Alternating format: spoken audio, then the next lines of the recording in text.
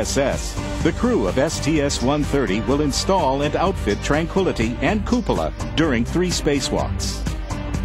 Like a bay window in a home on Earth, the Cupola dome will provide the ISS crew a direct view of incoming cargo transfer vehicles and a 360-degree panorama of the Earth below.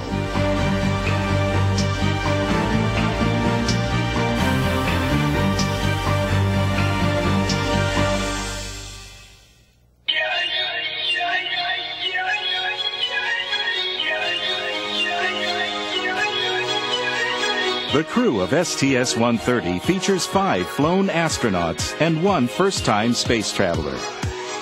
Marine Corps Colonel George Zamka will be making his 2nd spaceflight as he commands the STS-130 crew on Endeavour.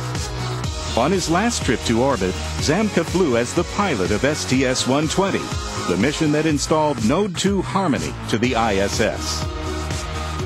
Air Force Colonel Terry Virts will make his first ride uphill as the pilot of Endeavour. Virts will be responsible for robotic operations with the shuttle and station arms, and he will fly the orbiter as it undocks from station near the end of the mission. Navy Reserve Captain Kay Heyer is Mission Specialist 1. She last flew aboard shuttle on STS-90, the Neurolab flight in 1998. On this mission, Heyer will be the shuttle arm's principal operator and the loadmaster for the mid-deck cargo transfer operation. Mission Specialist 2 is veteran astronaut Dr. Steve Robinson. On this spaceflight, his 4th, Robinson will serve as the intravehicular officer to choreograph the mission's 3 spacewalks from inside. He has over 20 hours of spacewalking experience. Dr. Nicholas Patrick, Mission Specialist 3, will be flying on orbit once again after his last flight on STS-116 in 2006. During this mission, Patrick will step outside the hatch as one of the 2 spacewalkers for 3 challenging excursions. Air Force Lieutenant Colonel and Dr. Bob Benken is Mission Specialist 4. Benken flew aboard Endeavour on STS-123 in 2008. Having performed 3 spacewalks on that mission, Benken will serve as lead spacewalker during this flight.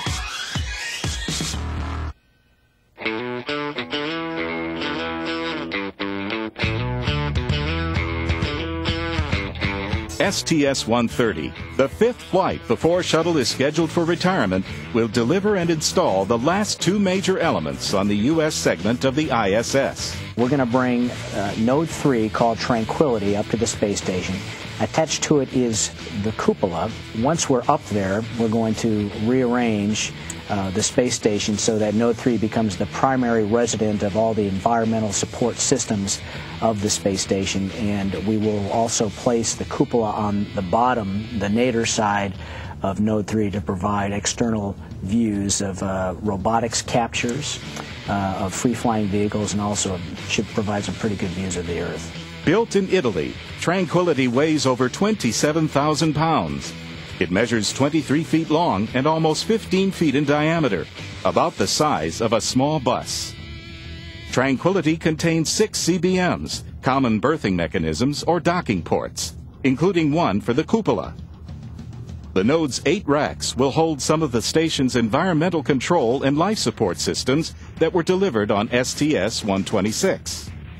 Systems to be relocated into Tranquility include atmosphere revitalization, oxygen generation, water reclamation and recycling, a toilet, the advanced resistive exercise device, and the Colbert treadmill. The cupola, also built in Italy, weighs about 4,000 pounds. It measures 4.7 feet high and 9.7 feet in diameter, about the size of a home entertainment center. As the space station's ultimate observation deck, cupola features 6 windows around its sides and 1 on top. It will resemble a circular bay window, a room with an extraordinary view. On orbit, cupola will allow 2 ISS crew members at a robotic workstation to operate the station's big arm during spacewalks or during docking operations with incoming Japanese and European cargo vehicles. As we operate today, on the International Space Station for the robotic arm, we're using all external camera views. We have no direct window views to operate the arm. We will also leave the station in its final envisioned configuration, where the labs are for science and the environmental systems are housed for the most part in the nodes. The space station will become what we have wanted it to be, a workplace for science and research with all the environmental systems that we need to sustain humans on board it for a long time.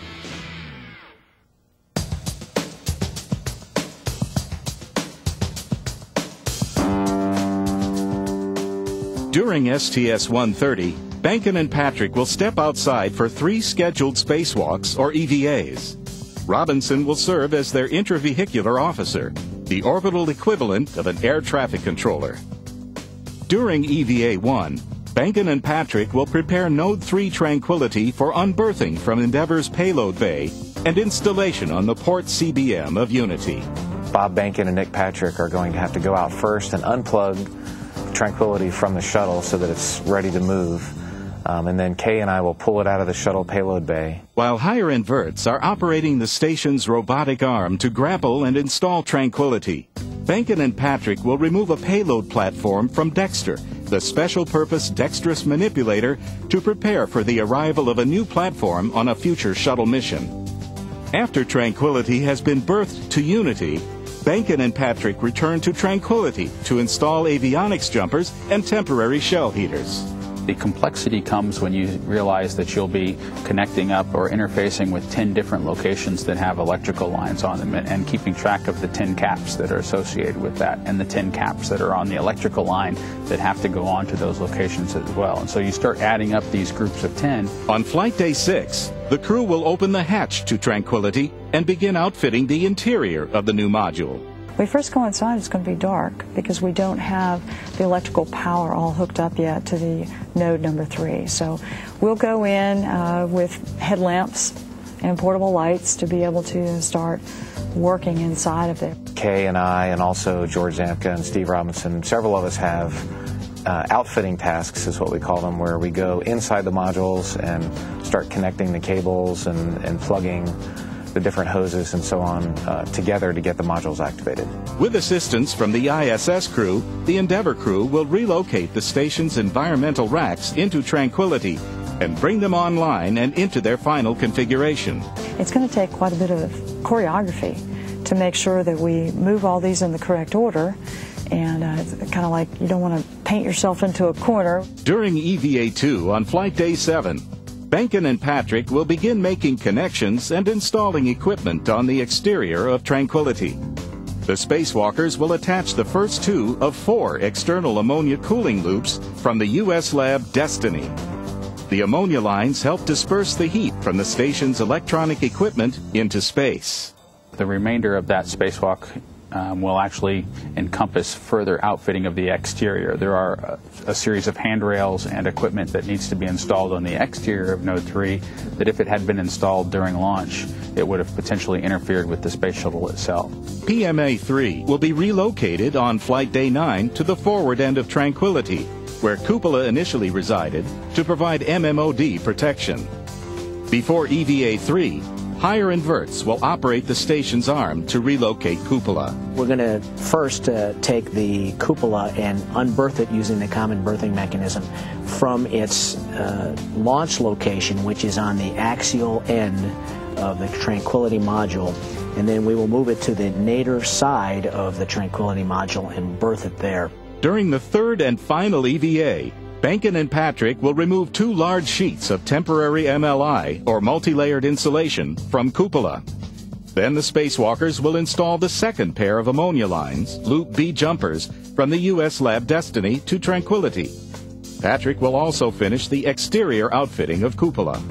The aluminum shutters that protect the window panes from orbital debris will be bolted down, and I have to remove each of those bolts. There are 3 bolts on each shield, and there are 7 windows, so that's 21 big bolts that I'll be removing with my pistol grip tool during EVA 3.